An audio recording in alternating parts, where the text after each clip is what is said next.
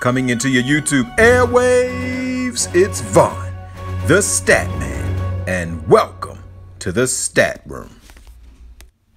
Woo! Good morning out there, and welcome to the Stat Room. All right, ladies and gentlemen, so before I get into this video, guys, let me introduce myself. Guys, I am Vaughn the Stat Man. You can follow me on Twitter at Vaughn the Stat Man, and guys, check out the website, vaughnthestatman.com.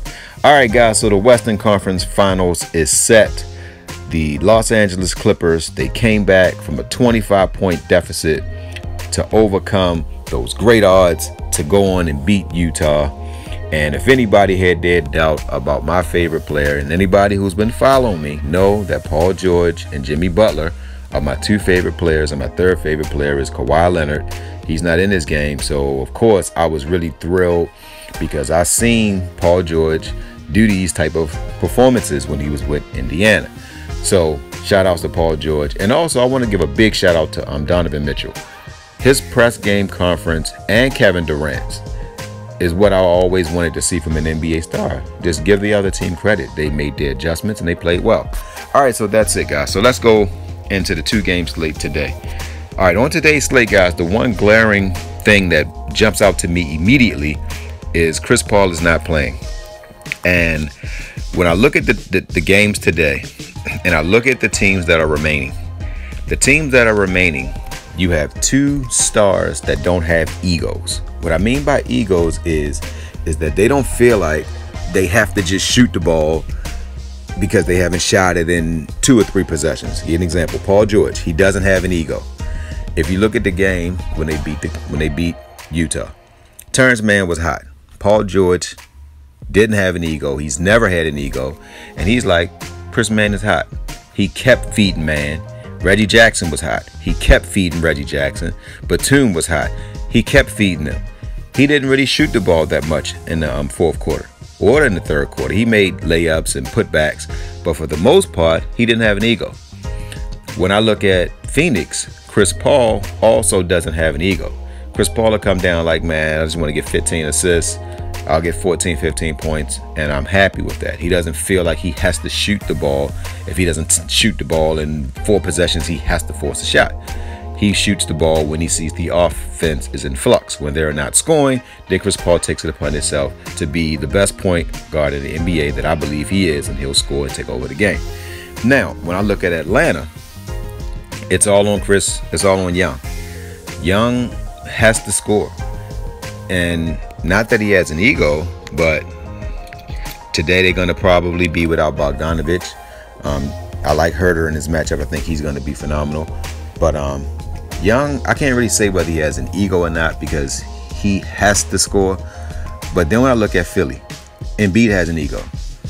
I don't think that Embiid is going to go 6 times or 5 times down the floor without taking a shot. He's just a guy where he's like, I gotta shoot it. And I don't know whether it's the same premise where, Philly feels like without Embiid shooting it, he kind of has to shoot it. And the reason why I'm not a big fan of Philly winning a championship is you can't have a 6'10" point guard afraid to shoot the ball, in my personal opinion. Ben Simmons, if I was the 76ers, I would let Ben Simmons play off the bench, because he is not shooting the ball, and you can't have a point guard that will not shoot the ball. I would let Shake Milton start. Milton, to me, gives him a better chance to win. If you think about it, and he doesn't shoot free throws well, so he won't shoot the ball, and he don't shoot free throws well. So in the games online, you foul Ben Simmons, Philly lose. All right, so now let's go break down this slate. All right, today I think Young is going to put up 50 points again. I don't see how Simmons can't stop him. He doesn't have to. I'm looking at it, and Young is just giving him all kind of fits. So they're putting Thibault on him, and Thibault is a great defender.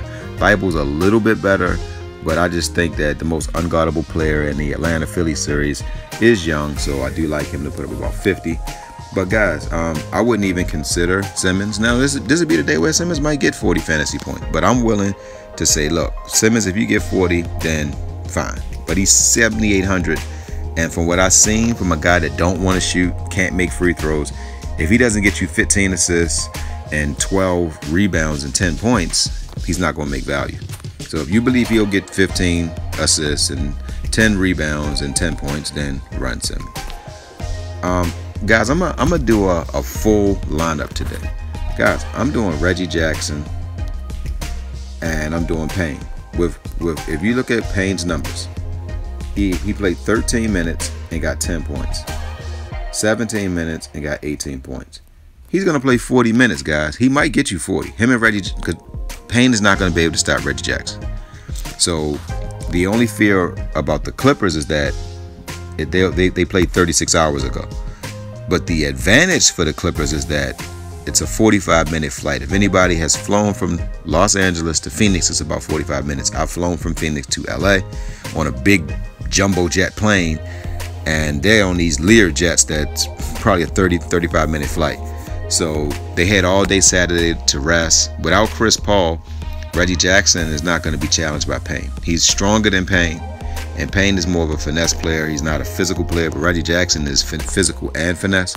So I think that's going to be a great matchup. Now at the shooting guard position, you got to choose. Do you want Paul George or do you want Young? That's basically, when it comes to the $10,000 players, which one do you want? I think Paul George is gonna get 10 rebounds and 10 assists because, like I said, he has no ego. What I love about this Clipper team, since Kawhi has gone out, I've seen the ball move. It's popping now. It's like when Kawhi was in, you know, he's such a good one-on-one player. Oh, it's the same like when you look at Brooklyn.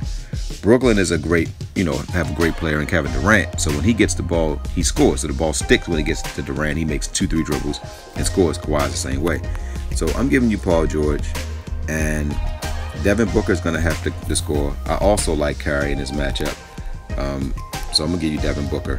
Now I'm going to go down, and I'm giving you Joel Embiid. That's the only player that I want from this game. So now, at the small forward position, I'm going to go and give you Batum. And then I'm going to give you Cameron Johnson, just for the salary saving purposes. And then at the small forward, I'm going to give you guys Crowder. And actually, guys, I'm going to take Devin Booker off, because I think Devin Booker and Kyrie gets about the same amount.